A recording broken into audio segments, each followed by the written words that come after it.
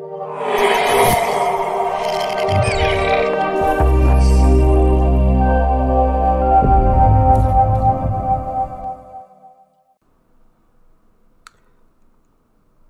everyone, my name is Danny, this is Tech Rage, and today guys I'm just going to be showing you my Ubuntu Mate desktop. Now I just figured I'd do this because heck, this is one of the reasons why I love using Linux, and I didn't say like, I said love. It's because there's just so many options, there's so much customization, there's so much like there's so much of a personal experience that you can have, you know, with your desktop and like really make it yours, that it really transforms what you think, you know, when you're using your desktop, and like, you know, when it comes to just using a desktop period. And you know, for some people who might not understand that, like, I get it, it could sound weird. I'd probably think the same way too, you know, especially like going like what, 4 or 5 years back. But my perspective has changed a lot.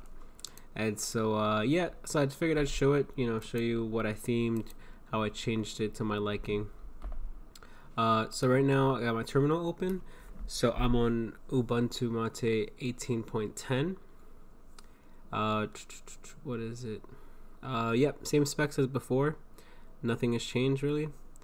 And yeah, you know, it's just it's a really nice, like, you know, easy on the eyes type of theme for me.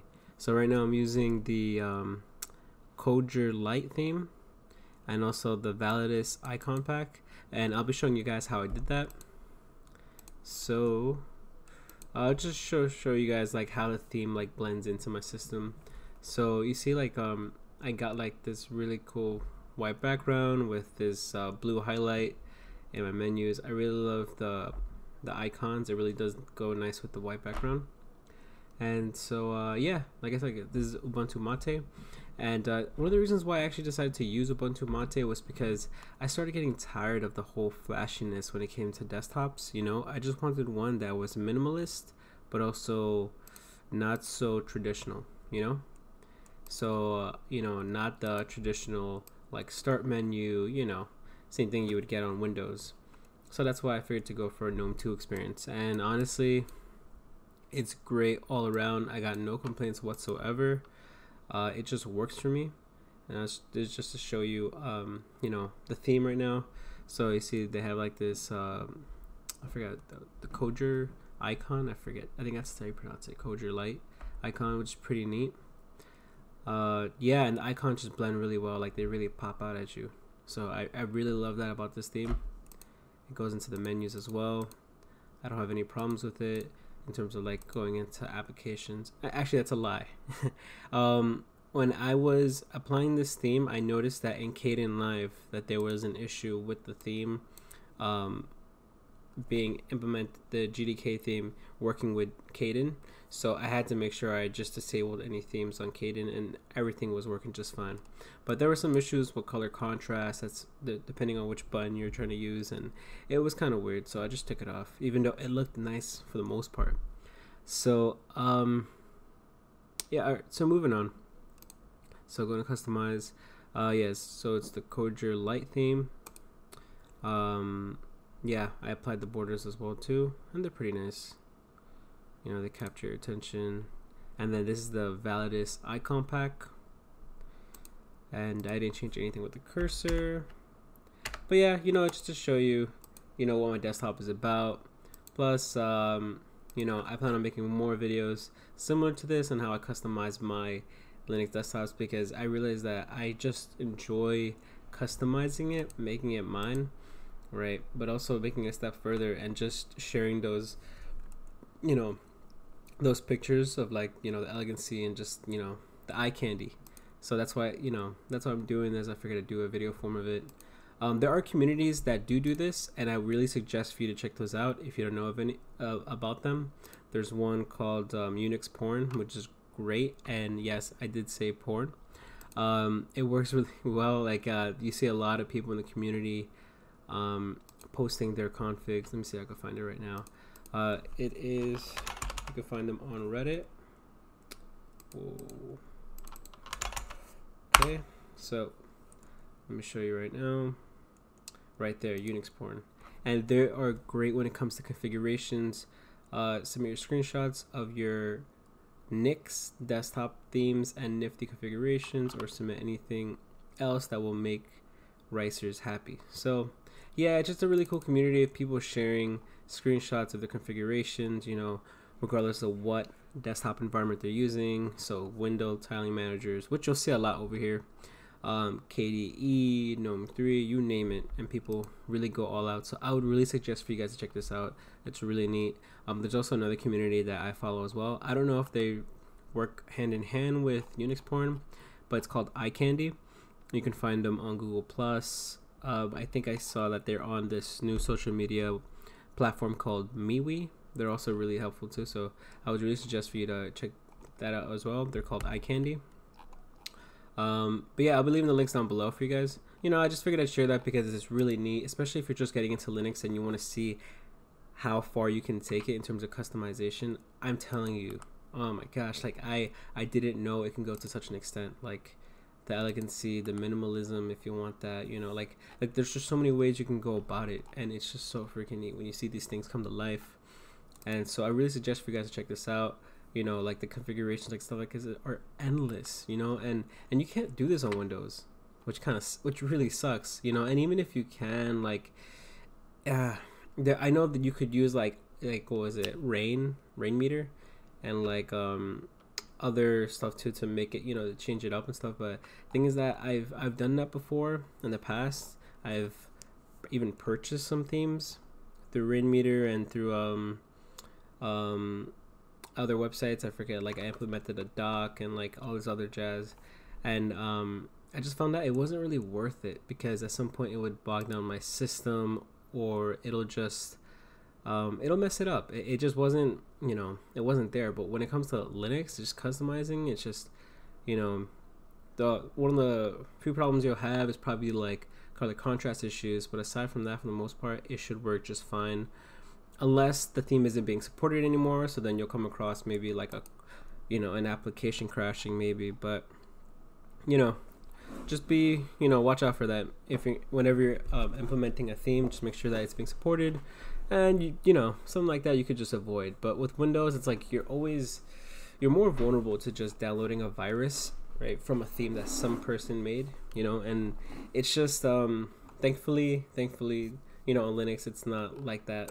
I've, you know, changed up my many systems, my many different desktop environments. So I would just suggest, you know, checking that out. And oh, this is freaking beautiful. But yeah, so just enough of this. Now I want to show you guys how I installed it. So it was actually really easy to install. If you guys don't know of this application, you can find it. It's called OCS Store. You can find this on the opendesktop.org website. So basically what it is, it's a app image, right, and of the website. And what it does is that it collects all the different websites that let you theme your desktop, and it puts them all together in like a one Electron wrapper. I mean, app image, like basically just a wrapper. It just keeps everything, you know, tight knit within this program. And then cool thing about that too is that you can also apply themes here as well. So it really does help out in that case.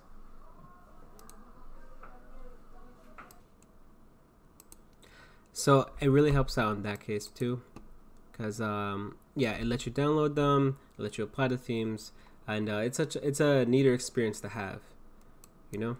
So let me show you how this works. So I have it installed here. Let me go to themes. Now I can select based on the environments. So if you have KDE, you can select KDE, Cinnamon if you're on Linux Mint, GNOME. So I'm on GNOME, so I'm gonna click on GNOME. And you see when I click on that, then it specifies, and it also changes to the website. So I can specify here GNOME 2, even though I can apply GNOME 3. But yeah, it's fine. And then I can go here, and then, you know, it selects based on two categories: the latest themes that were recently uploaded, and then the top based on rankings. And so yeah, you can scroll through all of these. Like look at this one, Paranoid, looks really interesting. But it's also important to look at the date when it was created, and also check the change logs. See, because the last time it was implemented, it was 2010. So if I go to Files, right, which is where you can select the theme and implement it, you'll see that it's not here. So I would recommend it. You know, that's why it's always important to just check it out. You know, when it's, you know, if it's being supported or not. And so yeah, you can just check based on here. Let's see, Victory JDK theme, and there's a whole boatload of themes that you can go through. It's amazing. And the cool part too is that you don't have to, you know, rely on, unless you already use these websites, so you know, it just makes it a little more convenient. But you don't have to worry about implementing any PPAs or anything like that. You know, everything is just tied together, and it makes the experience a lot more easier. So you see, once I clicked on this theme, click on product, I get the basic description of whatever the developer decides to leave in.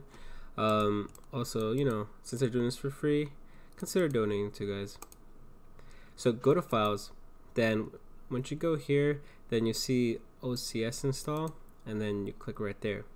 So this is a specific function that works only with the app image.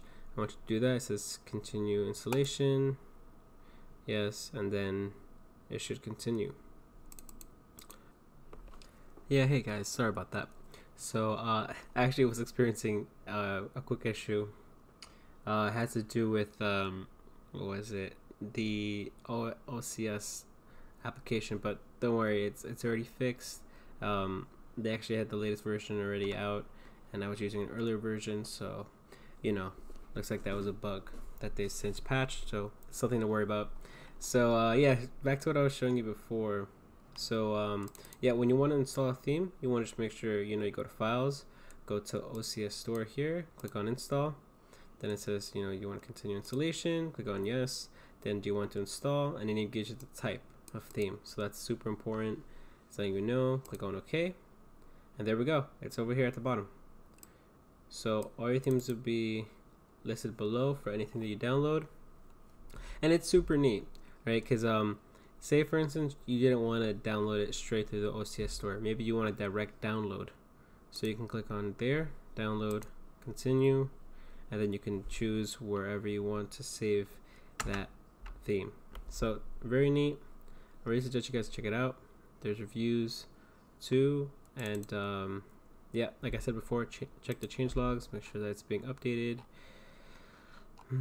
Check out the dates, and yeah, so this is how I did it, guys. It's really useful. Check it out. There's a lot more to this application from what I was looking at earlier. Well, there's applications, so on and so forth, but for me, I just use it for theming, and that's it. But looks like they have add-ons that you can do. Yeah, applications, games. So you know, it's a really neat way of, you know, having it all tight knit, and it just, you know what, it makes it more convenient for the Linux desktop. And so, you know, I recommend it. I've had no issues with it aside from that little hiccup at that moment, but that's pretty much it. So yeah, that's it, guys. I hope you guys enjoyed it. Please let me know if you guys have any questions, any themes that you guys recommend, because, you know, there's a whole plethora of themes, you know, so please let me know. And yeah, I'll be sure to check it out. Alright guys, so I'll see you guys in the next video.